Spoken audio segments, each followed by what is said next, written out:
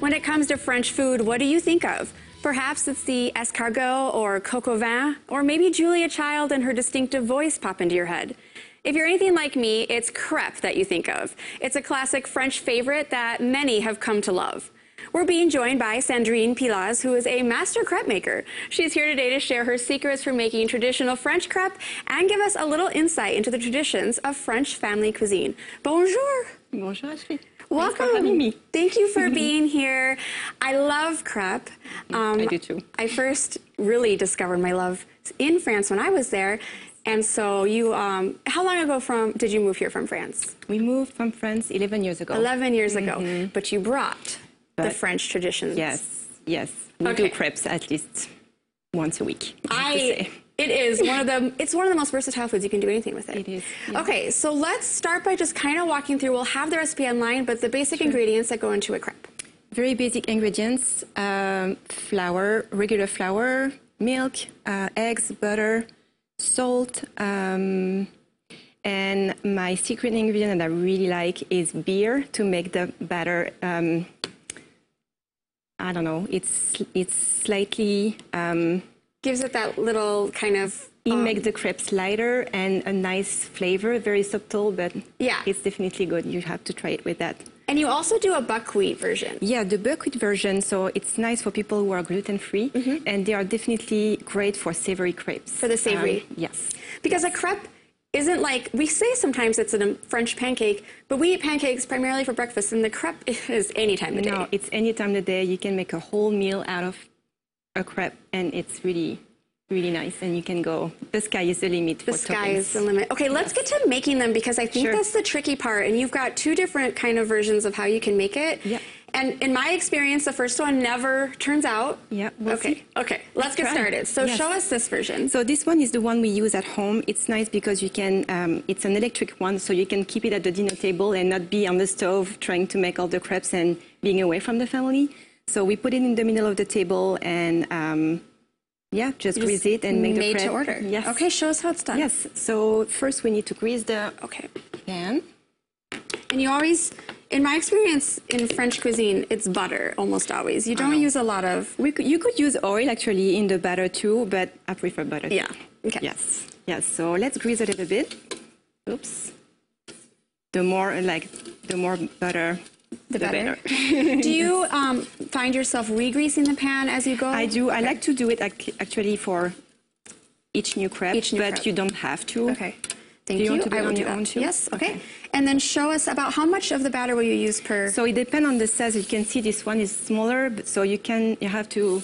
kind of see how much you need. Yes. Okay. For this one, I use like half a cup, so about this.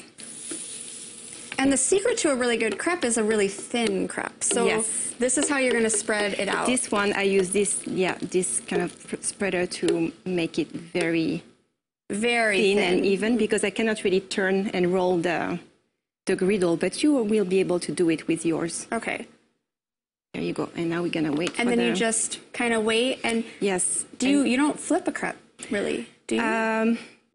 With a regular pan, it's fun to try to... I don't know that I'm going to do that. The crepe. You don't have to, but it's a fun tradition.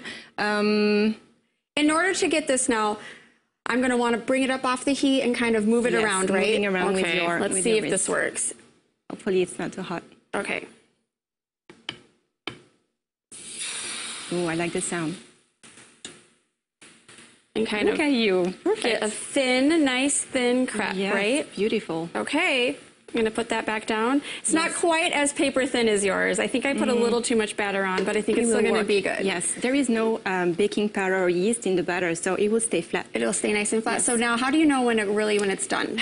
You see like the edges start getting like brown, but some people like it like very slightly cooked, and other people like it a little bit crisper. Yeah, so it's definitely... While these are cooking, let's talk a little bit about the way you fill a crepe, because it's a savory crepe or a sweet crepe, it's a dessert crepe, it's really any meal you want. Yes, usually we start with savory ones. Our favorite is we add actually some ham. Swiss cheese is my favorite, but any cheese will do. Yes. And I like to saute some mushrooms with garlic and it depends. Like you can add parsley or kale. Yeah. And you saute that and you put it in the crepe. Do you make them right on the... Yes, it's nice because the cheese will melt. Just melt and be gooey in there. That's perfect. I think, let's see. Sure, we're going to see. And then with my favorite for... You can go ahead and flip that. My favorite is Nutella always, right? That is the best thing that I've gotten from French culture is Nutella. But you've told me another really popular dessert kind of sweet crepe in France is really about the lemon. The lemon, and it's very simple, just a little bit of butter, of course, with sugar and a little squeeze of lemon juice on it. Okay. Do you think I think I like mine kind of soft, so I can probably go. And you can definitely use your fingers. Oh, look at that. Oh, beautiful. That's a good one. Okay. So and I'm just going to make the savory ones here. Okay, we've got about a minute left to get these made and in our mouths, or else I'll be finishing them on the break, but I cannot wait to try this. And what about, like, when you've come here now, I think you've brought a lot of French tradition with you in the way that you eat family meals and the way that, like, the French come around the table and have long meals that you enjoy together with family and friends, right? So they are definitely not that long anymore, but we make a point to have dinner all together every night.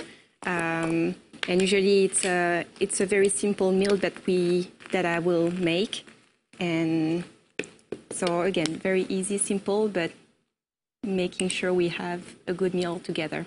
And then when you're using them mostly for a dinner, and then the leftovers, they'll become the breakfast. Or even for the lunch boxes for the girls. For the lunch boxes? Okay. Yeah. Faire des crêpes. Oh, you know what? The first one did turn out. Oh my gosh. I'm actually surprised. Is there a secret to folding it? No, so you can fold it in like half and a quarter, or you can roll it. Well, either way, this one is beautiful. I'm going to let this cool, and I'm going to eat it over the break. Yes. And enjoy that one too. Thank you so much. Merci beaucoup. Yes. We'll be right back after this.